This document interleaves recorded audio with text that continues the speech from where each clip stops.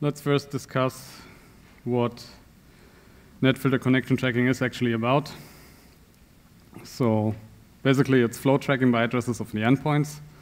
So in layer 3 or 4, you might have IP addresses and ports, or IP addresses and GRE call IDs and some things like that. Programmatically, in Netfilter, we have split the trackings in layer 3 and layer 4. So the layer 4 tracking modules like TCP or UDP only exist once, and they don't care if they run on top of IPv4 or IPv6.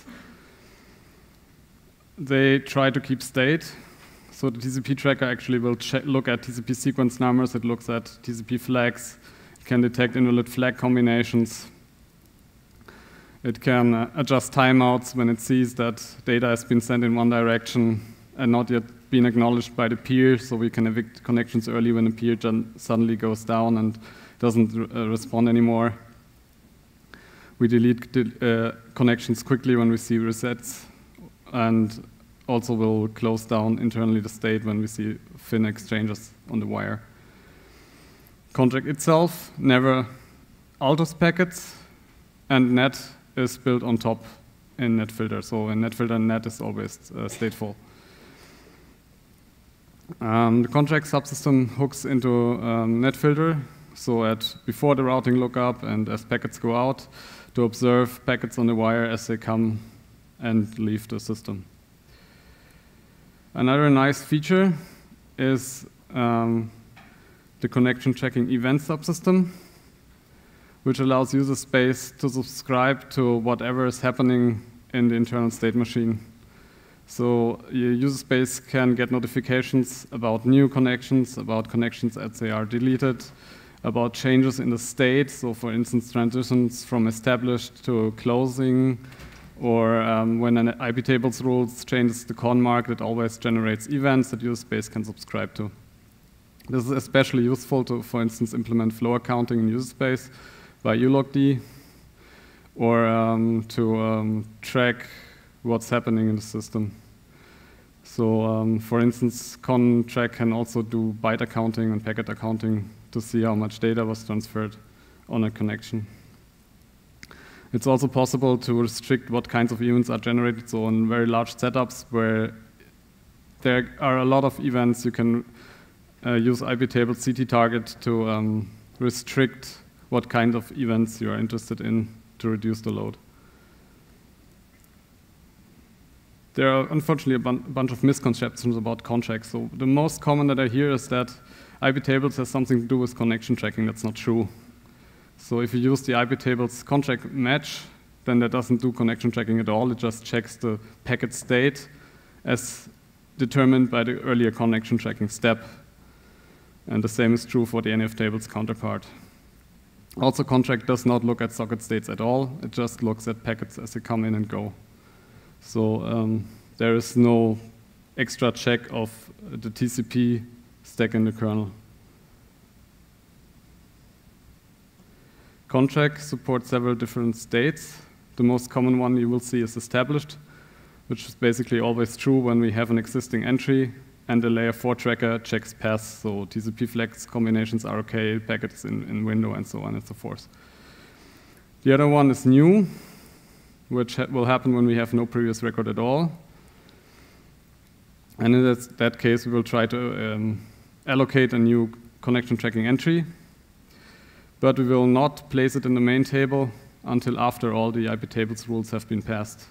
That's basically an optimization because adding to the table requires taking logs.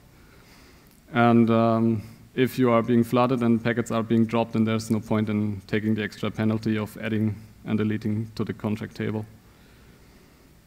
In contract speak, an entry is always confirmed as soon as it enters the main table. Another state is related, which is basically exactly the same as new, except that the packet relates, or the new flow relates in some way to something we already have a record of. So for example, if you receive an IPv6 packet to big message, we will actually extract the original header of the packet that generated the event. We'll look that up, and if we see that we have a record of that flow, then it will be related and not new. And the same is true for the connection tracking helpers, more on that later. which can have this magic expectation table where we can basically make records of flows that we expect to see in the near future. And the last state is untracked, which is for packets that either you don't want to be tracked, you can do that in IP tables with the CT target, or for IPv6 cases where we do not track intentionally, for instance, neighbor discovery, because it's basically IPv6 equivalent to IPv4 ARP, and we don't track that either. And invalid is not a state at all, because it basically means that there is no contract entry, so there is no state. And that will happen whenever the connection tracking engine thinks that something is wrong with the packet. So TCP out of sequence will not be dropped by contract, it's marked as invalid, so users can drop it in their rule sets. Connection tracking helpers. So unfortunately, there are some weird protocols that are pretty hard to track, and especially provide NAT for. That's especially true for SIP, H323, and FTP, and so on. So basically, for contract modules, it's always, for the contract helper modules, it's always the same. They try to monitor the layer 7 data on the control channel. So in the FTP case, you will monitor for port commands on the control channel and parse the addresses that are being exchanged. And whenever you see one, then there's an entry added to the expectation table with that address, so that when the data connection comes in, we will know about it. And we can also apply automatically any NAT transformation on the control channel automatically, so users don't have to fudge with extra NAT rules for the data channel or voice channel or whatever protocol we're tracking. This is best effort only, so we do not do TCP stream reassembly, so when port commands get split over several packets, then this will simply not work, but it's good enough in practice. Unfortunately, this also means that we have some pretty hard to understand and probably even faulty code in the kernel, especially the ASN1 parser for the H323 helper, which basically no one has ever looked at since it was added, and I'm not even sure if it works. So it's in a lot of cases for these protocols, it would be preferable to do this in user space by using something like tproxy to send packets for the data channel to a proxy application. And nowadays we provide in the kernel user space API, so user space can in fact inject expectations into the kernel. So you only have to monitor control connections, and for instance, if you see a SIP invite message, then you could add the expectation of the actual voice calls into the kernel, so that all of that gets passed through in the kernel and not take the penalty of sending that to user space.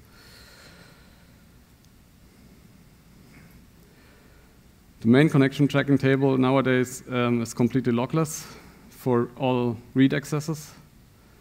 And we can even do parallel adds and delete operations on the table, provided that they occur in different slots of the table. This is mostly the work of Eric Dumazy, and then later revived by Jesper Dengert-Brouwer.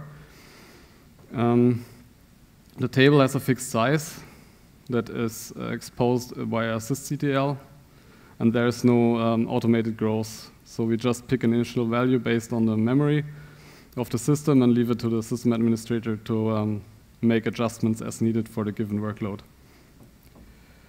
Every entry is hashed twice, once in the origin and once in the reply direction.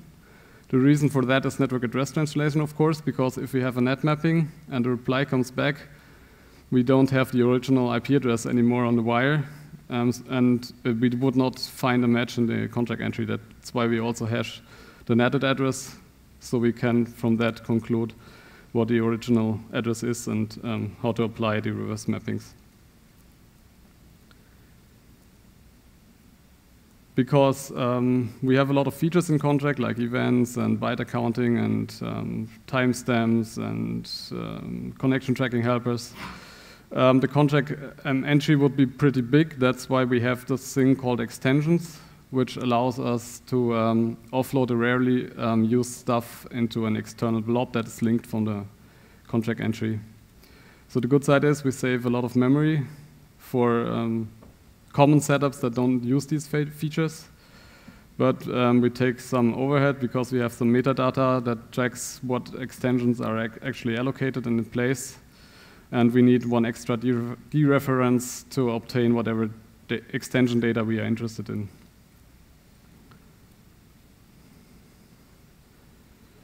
Net, as I already said, is built on top of the connection checking engine, and they are always created at contract creation time, so for the new packet state. And that's also the reason why the iptable's net table always only sees the first packet in a flow, because it's essentially just a mapping database of addresses to address. We also have to maintain one extra hash table, the so-called by source table, which all the connections, regardless if they have net applied or not, get added to, because we have to detect a case where, for example, we have an outgoing connection from the router, and another connection comes in that gets mapped to the same address that would collide. So we have to detect this collision and then provide a new port translation for the new connection. So now for overflow handling, that's a bit of a difficult topic. So whenever the contract table gets full, you will see this message logged by the kernel, table full dropping packet. The main assumption here is that most entries are not assured. What does that mean? So assured is a special flag in the contract entry that gets set by the higher layer protocol tracker like TCP whenever a certain event has passed. So for instance, in the TCP case, we have seen the full three-way handshake.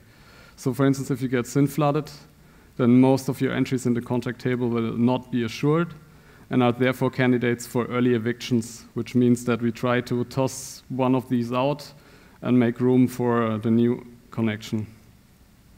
And that's done by searching the next 8 buckets in the table where the new connection would have been assigned to.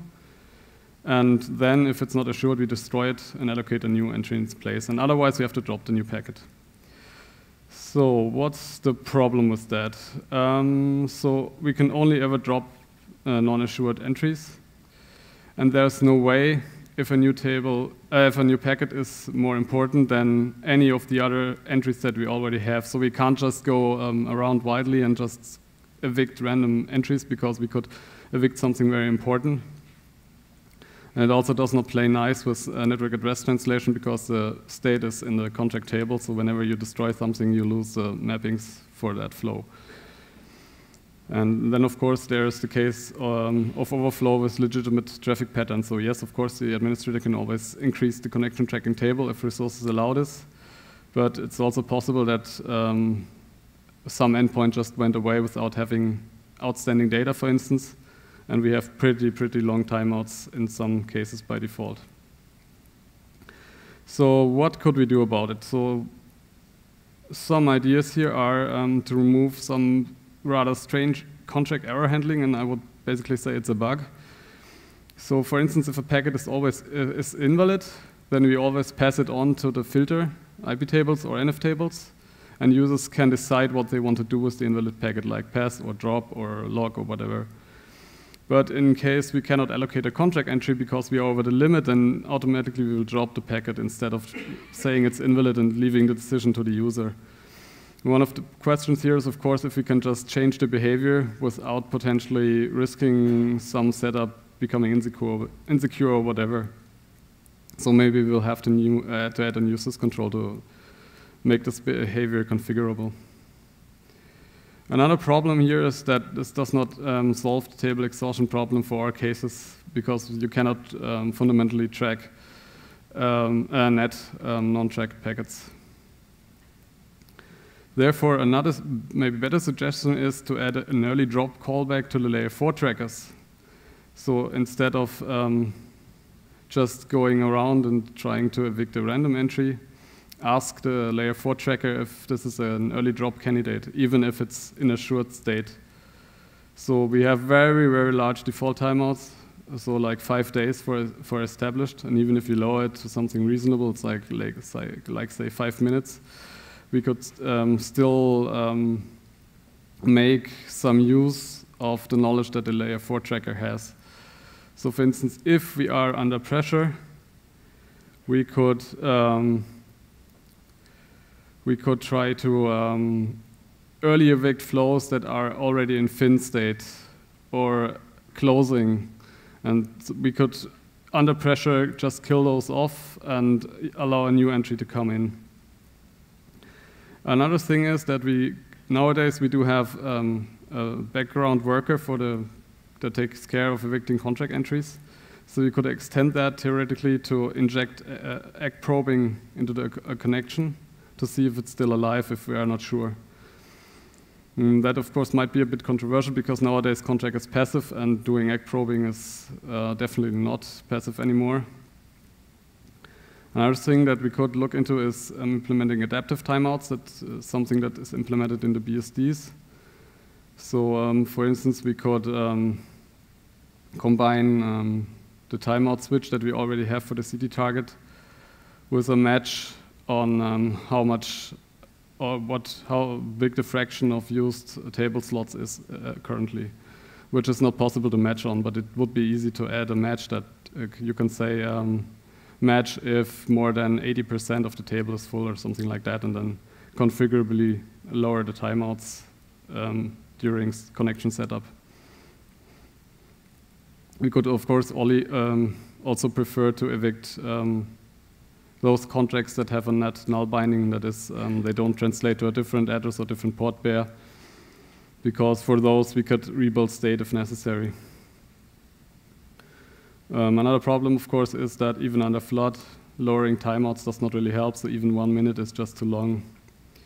But it does help with peers that do not close properly, so it's definitely something that I would like to look into adding in the near future. So, in summary, contract does have a pretty major code base and lots of features, but there's still some room for improvements. So as we have seen, the overflow handling could be improved. I'm also looking into removing the need to wait for an RCU grace period to delete the extension blob that we have in the kernel, because nowadays all the accesses with 2 exceptions occur after obtaining a reference count on the connection tracking entry, so we are sure that we own it and it can't go away. And another thing that we could look into is removing variable size extensions. So right now we support that you can define an extension and determine at setup time of the connection how big a space the extension requires. But actually I don't think this is really useful anymore, because for the only extension that makes use of this is the helper extension. And all the helpers that we have in the kernel only need like 20 or 30 bytes tops. So the idea is to just add a scratch area similar to the SKB control buffer that we have in the kernel, and then remove the var size extensions. The big advantage of doing that is that it would allow us to add a build time assertions to check what the maximum size of all the extensions that we support is. And that might allow us to also reduce some offsets that we have to lower quantities to save some space in the metadata. So that's it. Any questions?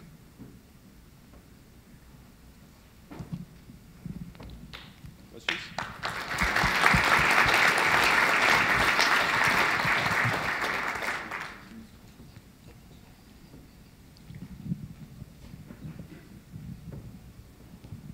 So you've been talking a lot about TCP.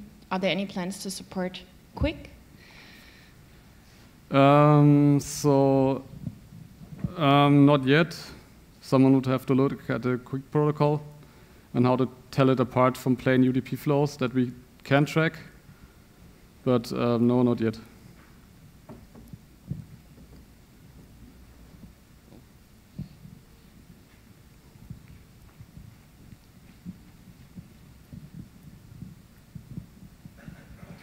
So you're talking about one of the problems being when the table gets full, and I think a lot of people, like, there's various different posts on the line. If you see the table full dropping packet, like, people get very confused about this. And so if there's a way to improve, certainly that would be great. I wondered, like, in terms of doing something like an LRU where you can see, like, these connections aren't receiving traffic over a long period, do you think there's, like, some way we could integrate a mechanism that could just bump old less active flow connections or something? Yeah, so one idea was to add a new syscontrol, like a soft timeout that doesn't do anything under normal conditions, but whenever we hit a limit and we find that the connection we are looking at is past that, then just zap it. That was one idea. If you have other ideas, I'm all ears.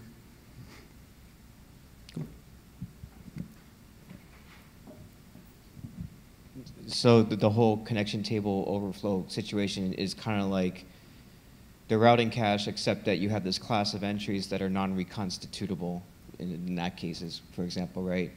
So it seems like an even more difficult problem than the routing cache was in many aspects. So one advantage we have over the routing cache is that we actually have TCP information, like is this connection closing or not? Right. Actually, Robert Olson had a bunch of hacks where he would actually look for the fins and kill routing cache entries when a fin would arrive and things like that. But yeah, that's exactly what the connection tracker is able to do. So I don't know. Have you thought about garbage collection scans when you get into overflow mode or anything like that? Yeah, so nowadays we always have garbage collection active in the background anyway because connection tracking entries don't have timers anymore. You put it into a more aggressive mode when we hit this overflow situation. Yeah, that was like, one for idea, example, yeah. like you said, there's these timers that only apply when we're in overflow mode, so the garbage collector can Yeah. use it to trim the table. Yeah, so the idea was that whenever we detect that there is an overflow, that we always schedule the garbage collection worker for an instant execution. Yes.